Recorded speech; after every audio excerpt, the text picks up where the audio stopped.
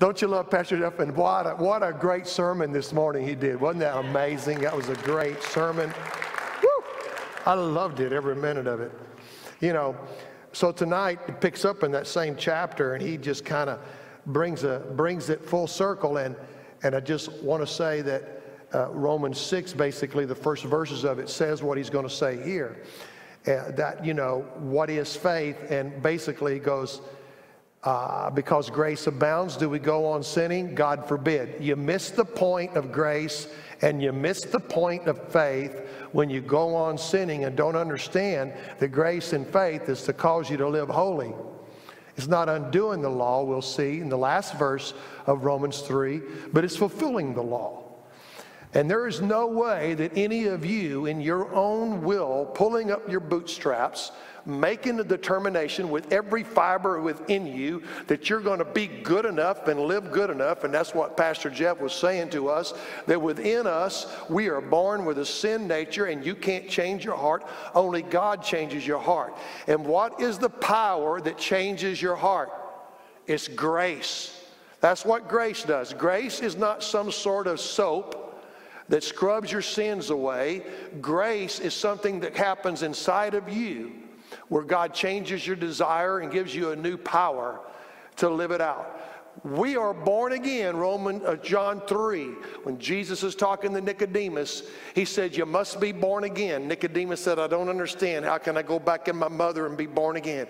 And not talking about flesh born again. He said, born again by the Spirit. The same Spirit that raised Jesus from the dead comes into your life to make your heart different, to make you new, to give you a new desire, and give you the same resurrection power that you can live in victory. In Revelation, John the Revelator said, he that overcomes, I will grant to him into life. And I want to tell you, God, by his Spirit, will make you new, because you can never please God without God in you doing it. In fact, even faith is a gift. The measure of faith to believe God, God puts the faith. The Bible makes that clear. You can't even muster the faith, nor can you decide a time when you're going to be a Christian or you're going to be saved. Like Pastor Jeff mentioned, unless the Spirit draws you, a man can't come to Christ.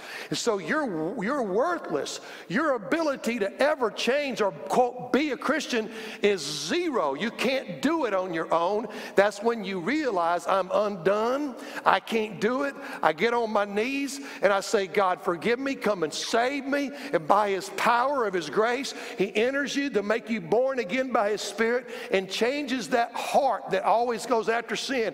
A heart of stone into a heart of flesh. It gives you desire to follow Jesus Christ. And not only a desire, but how wrong would it be to give you a desire to follow God and then leave you powerless? The same Spirit that raised Jesus from the dead is the Spirit that saves us, that enters us, that empowers us, that quickens the Word. And if we will take the sword of the Spirit, which Paul writes in Ephesians, which is the Word of God, and take that sword as the sword of the Holy Spirit, who quickens it and makes it come alive, it becomes life-giving to us that we can be overcomers in Jesus' name. How many say amen? Amen. So I want to show you tonight two things, 2 points. One, it's the title of the message, though I didn't know how to do this. We were short-staffed in the office, and I didn't have anybody to help me with the PowerPoint, and so you're just going to have to take notes and use your Bible or your phone. Romans 3, 21 to 31, you can open it up there, and the points are simple.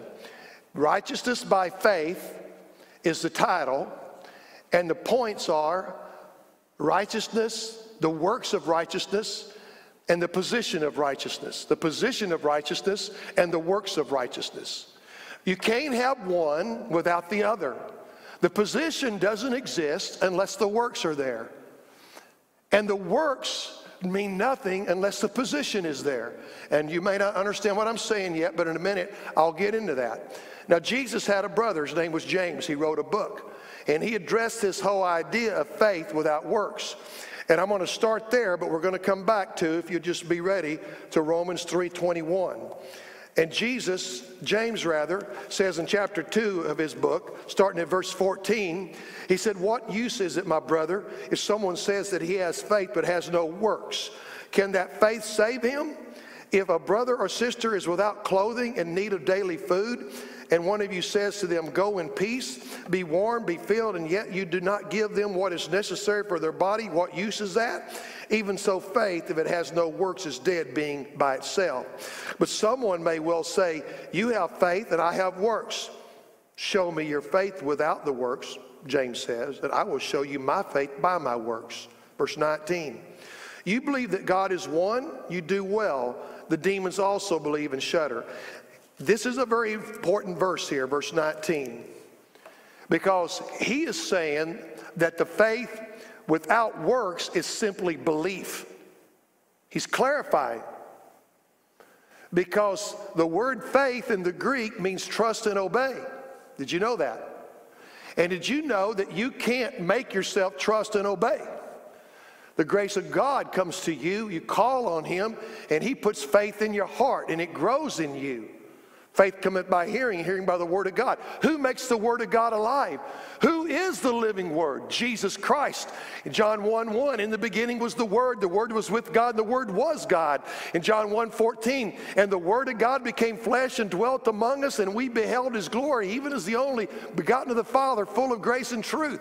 That word of God is that which changes our hearts, and is quickened by the Spirit of God, and it makes a difference to us. And you see, faith arises from the Word. You see that? The Spirit of God puts it in us. But when he's talking about faith is dead without works, he's not talking about saving faith. See, we're saved by faith, but faith that saves is that we're saved by faith alone. But faith that saves is never alone.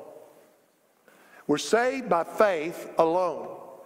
But faith that saves is never alone. That's what James says. And I'll show you Jesus, his brother, the Son of God, said the same thing. In other words, faith that is alone and doesn't produce fruit, Jesus said you know them by their fruits. It doesn't produce anything. It's just talk. It's not really faith, because faith means in the Greek to trust and obey. It is belief. And James says, if the demons, they look what he says, verse 19. He says, you believe that God is one, you do well. The demons also believe and shudder. In other words, belief, faith that's just belief is nothing. It doesn't change you. Are you with me? All right. Now we're talking about the position of righteousness. All right? We're talking about, and you'll hear it in a minute, it'll come clear. Verse 20, but are you willing to recognize, you foolish fellow, that faith without works is useless? Was not Abraham our father justified by works when he offered up Isaac, his son, on the altar? You see that faith was working with his works, and as a result of the works, faith was perfected. And the scripture was fulfilled, which says, Abraham believed God, and it was reckoned to him as righteousness. And he was called the friend of God. You see that a man is justified by works and not by faith alone. Why? Because faith that saves, faith alone saves, but faith that saves is never alone. You hear that? We're saved by faith alone, but faith that saves is never alone. You know who said that, Brother Tossin? One of the greatest preachers ever, but I can't think of his name. Who was it? Spurgeon. Thank you. That's who it was. Spurgeon. Brother Tossin's got a better memory than I do, and he's like 130 years old. I don't even know how he does it.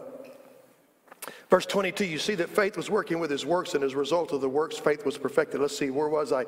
Abraham. All right, verse 24. You see that a man is justified by works and not by faith alone. In the same way, was not Rahab the harlot also justified by works when she received the messengers and sent them out by another way? For just as the body without the spirit is dead, so also faith without works is dead. In other words, it's not faith that saves. It's dead. It's belief. Now the word faith, as I said, you look it up in the Greek, you go look, it means to trust and obey, right? Now, the position of righteousness that Pastor Jeff talked about is by faith when God comes in by his grace and changes your heart and puts a measure of faith that we walk with God and you're serious. And when I talk about works, and that by your fruits you'll know them. We're talking about Spirit fruit, right? Holy Spirit fruit, love, joy, peace, long-suffering, gentleness, meekness, temperance, temperance is self-control, goodness, faith, faithfulness, all of that, right? Kindness.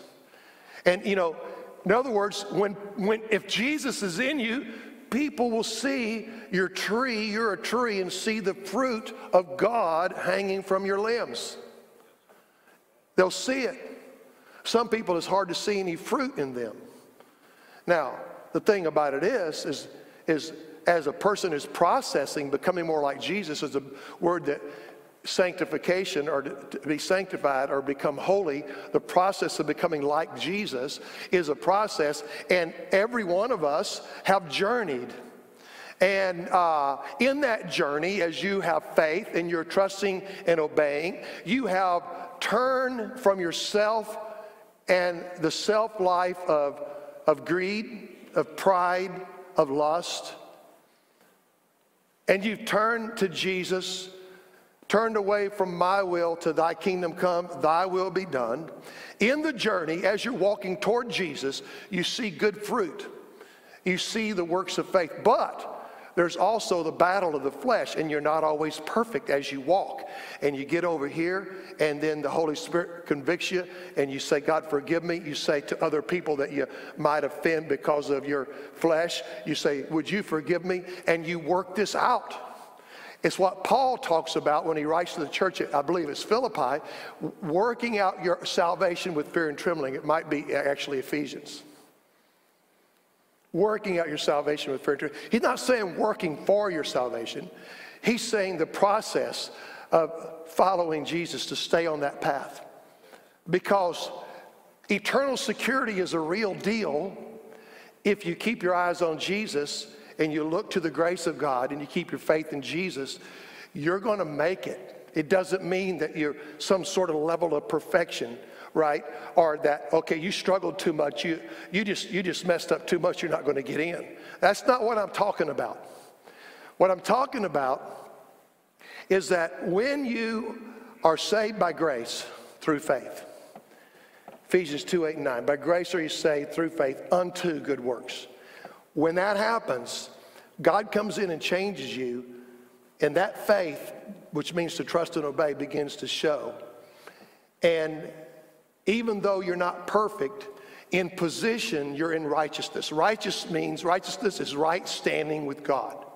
And by faith, you're in right standing with God. In other words, when you repented, because grace doesn't activate without repentance. It's not something you join a church denomination or a church group or a local church and somehow, all of a sudden, this grace, it's amazing that we've read about, comes to you, and no matter what you do, the blood of Jesus just covers it and you're a Christian forever. No, you have to see what Pastor Jeff said this morning. Every person is sin, born in a sin nature. All is sin, and we got to cry out to God, save me. Change my heart. Change me. Come in by your Spirit and make me brand new. Give me a new desire and give me the power to live out a different life that reflects Jesus Christ, because I can't just make up my mind to do it. A lot of people are stuck in religion and they come to the conclusion that this is the best I can do because they're doing it with their own strength. But that's not the best we can do. We can be a holy people. God says, be holy for I am holy. We can, but we need the Word, and we need it quickened by the Spirit. And the problem is too many people have joined the Christian club, and they've said they're saved. They say their sins are forgiven, but they're not full of any kind of Spirit. They don't fill themselves with the Word. They're powerless, and they might make it in by the skin of the teeth, because I'm not a judge. I'm not saying they weren't saved, but I will tell you that unless you repent, which means turn from your sin and turn toward God, godly sorrow leads to repentance, and you cry out to God, save me, because you see that you're desperate and you're undone, and you give up trying to change, and the only thing that can change you, the only thing that can move you is God. And when you cry out to God, He comes running to you to change your heart. And when He does, even though you might still have a lot of flesh because you're a brand new Christian, in position, your righteousness is there. The position of righteousness is as God looks at you, he sees the blood of Christ that is flowing over you, and you're right before God because you've accepted that wonderful gift of eternal life that was provided in forgiveness of sin by the blood of Jesus that washes away our sin. And he sees you that way.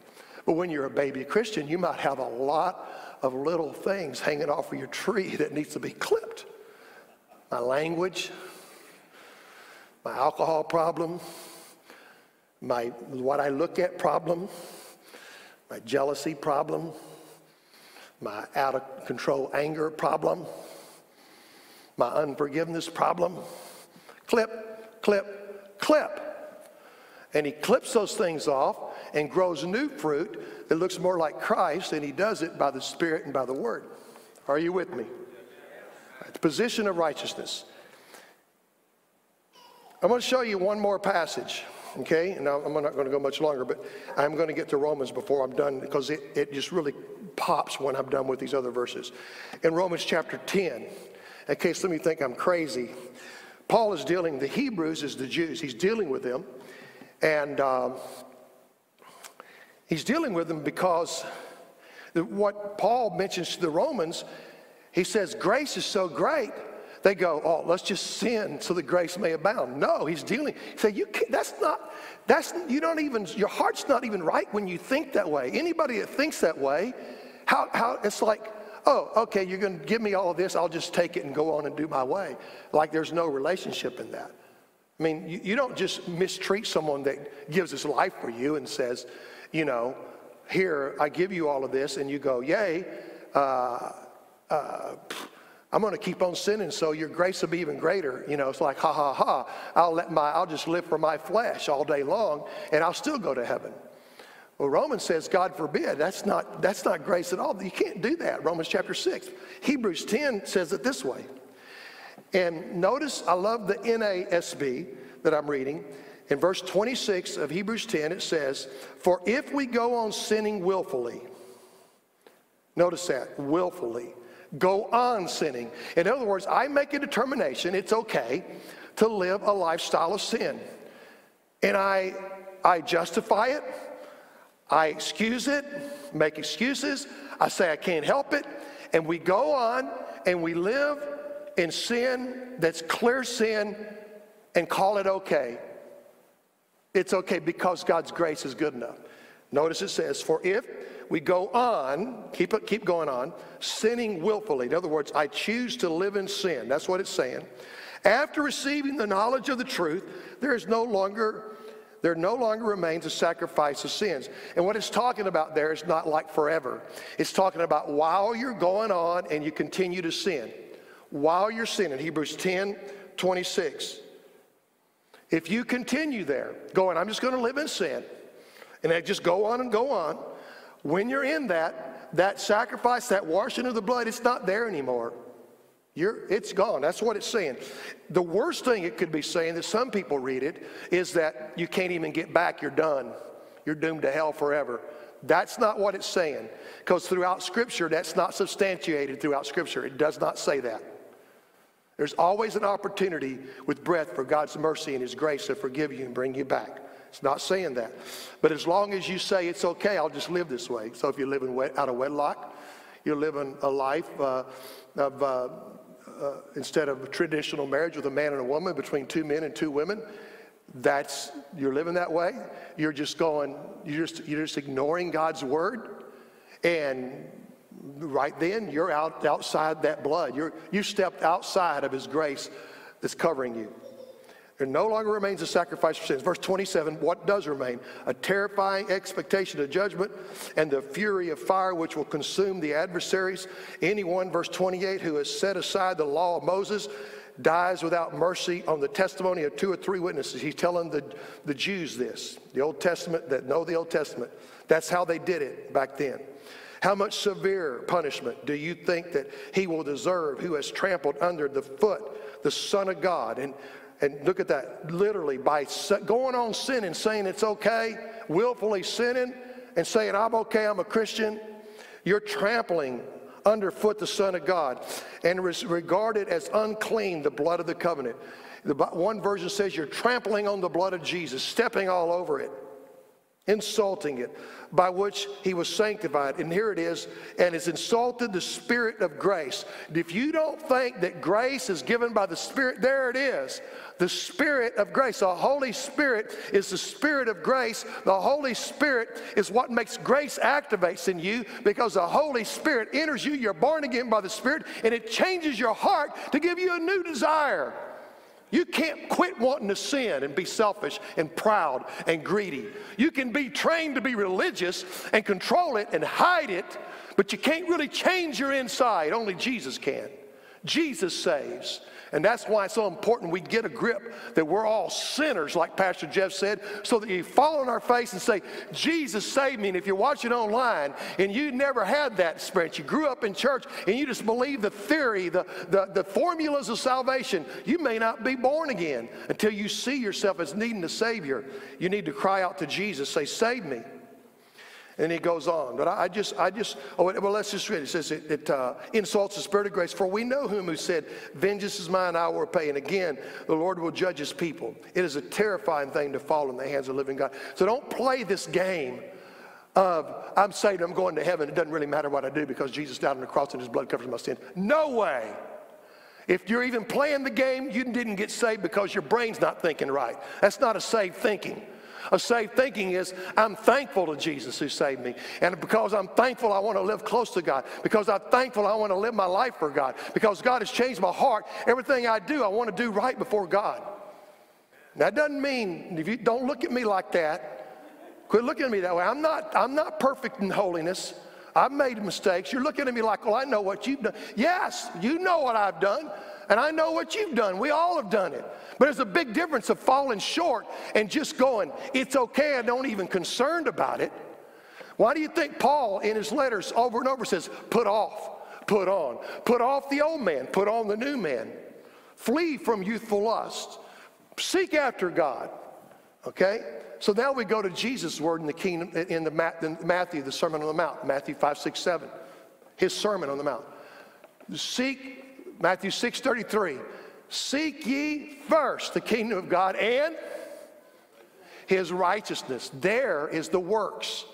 And he goes on from that verse, when he says seeking his righteousness, he's going acts of righteousness. He's going how Rahab did, what Abraham did, offering his son Isaac. And he goes on and he tells you, remember, he talks about acts of righteousness. He says, when you pray, don't be like the hypocrites. When you give alms to the poor, don't be like the hypocrites. He says, if someone asks you for your shirt, give them your coat too. If they smite you on the one side of the cheek, turn the other cheek, right? He says, if somebody needs cold water, needs a cup of water, give them a cup of water. If somebody needs food, give them food. He says, in other words, show your faith by what you do. He sounds just like his brother James, who backs up that words are cheap. The demons believe. Belief isn't faith. The word faith, again, is to trust and obey. And the word believe, he who believes on the Lord Jesus Christ shall be saved. That word believe is the verb form of faith. It means the same thing as faith. It means that you've trusted and obeyed. You've turned to Jesus and you're following him. When we say in obedience, it doesn't mean perfect obedience. Jesus said this. He said, if you love me, you'll keep my commandments. That word keep in the Greek, I've told you this many times. If you love me, Jesus said, you'll keep my commandments. The word keep is a sailor word. The sailors would keep the stars. In other words, they set the course of their ship by watching the stars, and they know the direction where they're going, and they can get there by, quote, keeping the stars. They're following. Jesus says, keep my commandments. In other words, set your course for your life by my commandments. Keep your eye on the commandments. Did it not what the Old Testament says? Meditate upon them day and night on my law, right? They'll be like a tree, Psalm 1, planted by the water. He says, teach to your children diligently to follow my commandments. Teach them to them. Line upon line, precept upon precept. In other words, the word of God, to follow after God, to keep what God says and being serious about following and obeying Jesus. Are you with me? Right? And so in doing that, that becomes not the position of righteousness, but the works of righteousness. It becomes proof of your righteousness. Where right standing with God is the position through the blood of Christ as God looks at you as a child of God. And he can tell if your heart is right. That's why you can't judge that. You may judge someone that they're not really saved because they haven't been sanctified. They haven't been processed, and they're still got a lot of carnality. But really their heart is pure, and God has already started to work. They're in process. And others may have learned a church discipline, a behavior, and it looks good on the outside because they don't do the big stuff. You know, they're married and they stay married, and they're not getting drunk, and they're not, running around, or not, cursing and carrying on and stealing and cheating and all that. They got all the big stuff down. That doesn't mean your heart has been transformed, right? Because only the Spirit can do that, and only God knows. I don't know about you, and you don't know about me. Be worried about the beam in your own eye before you check out the speck in mine, and vice versa. And as pastors, it's the biggest trick in the world for us to look and go, I don't think they ever were saved. I can't believe they're acting that way, Are you kidding me, And sometimes I look at myself in the mirror and go, are you really saved, Weaver? So when my flesh rises up. Now, I'm not even going to ask you if you've ever seen my flesh rise up. I don't even want to know the answer. Quit smiling, Pastor Jeff. I'm coming after you. All right, this is the conclusion. You ready? Turn to Romans chapter 3, 21. Here we are. Pastor Jeff preached the first part of it. And the title in my NASB of this passage is Justification by Faith. Righteousness by faith, okay? It starts off, but now apart from the law, and this is the NASB, I think the NIV might be on the screen. But now apart from the law, the righteousness of God has been manifested, being witnessed by the law and the prophets. Even the righteousness of God through faith, which is trusting and obeying, in Jesus Christ, for all those who believe. The word believe isn't the belief like the demons believe and tremble. It's the noun, it's the verb rather, of faith. It's verb, believe, which is to follow after, keep Jesus' commandments. It's to trust and obey. Jesus Christ for all those who believe, for there's no distinction. For all have sinned and fall short of the glory of God. So the only way to get there is to believe, to put your faith in Jesus, to trust and obey, being justified as a gift by his grace. You can't change your heart. The gift of his grace is the power of God that enters you by his Spirit to make you born again. You can't make yourself born again. You can't change your behavior and then you're a Christian. You can't change your behavior and now you're born again. Only the Spirit of God can make you born again by the Spirit of grace. So we all have to do it. There's no distinction. Everyone, all have sinned. All fall short of God's standards, his glory standards, the glory of God. Being justified as a gift by his grace through the redemption which is in Christ Jesus, whom God displayed publicly as a perpetuation. In other words, the substitution or the provision for us in his blood through faith. Not belief the demon says, faith that trusts and obeys. Because we're broken, we're to our end, we cry out and God comes into our life and takes over. You see, you can't make God come into you. You hear me? You can't. You cry out to God. This was to demonstrate his righteousness.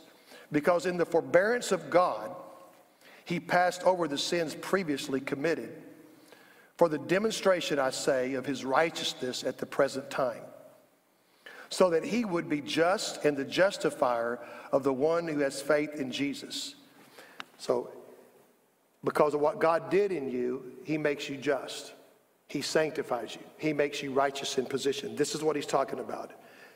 And he justifies you because he is the justifier when you have what? Faith in Jesus. Faith to trust and obey.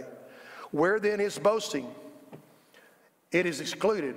Why would you boast when you can't change your heart? Why would you boast if you can't make yourself born again?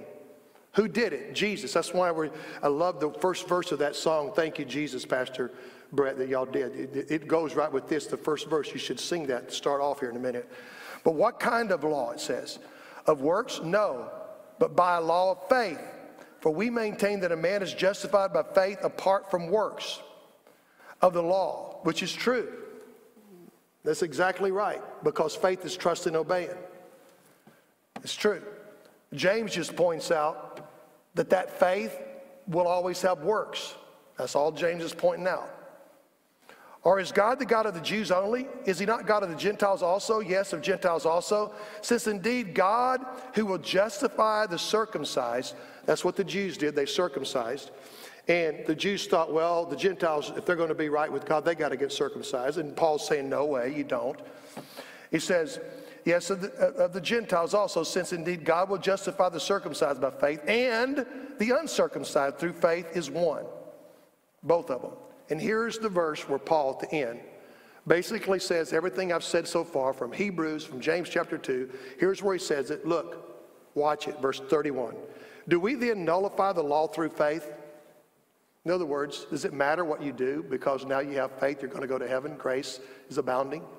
Do we nullify what God says is right and wrong? Do we nullify the 10 Commandments? Do they not matter anymore because Jesus has saved you and washed you with his blood? I mean, if you think that's the case, read Hebrews again, chapter 10, starting in verse 26. Now look what it says, may it never be. And watch this. On the contrary, Pastor Jeff said this to me, we establish the law.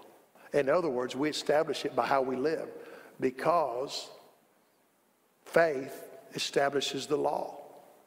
Because it doesn't nullify that we don't need to live it. No, it empowers us to trust and obey.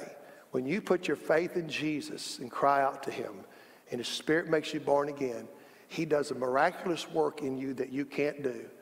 And that's the work of grace. That's why grace is so amazing, and we're all lost until there's the moment, a power moment of his Spirit that saves us. Grace, grace, Pastor Brett. God's grace, grace that will pardon and cleanse my sin. Grace, grace, God's grace, grace that is greater than all my sin. It's all true. Amazing grace, how sweet the sound that saved a wretch.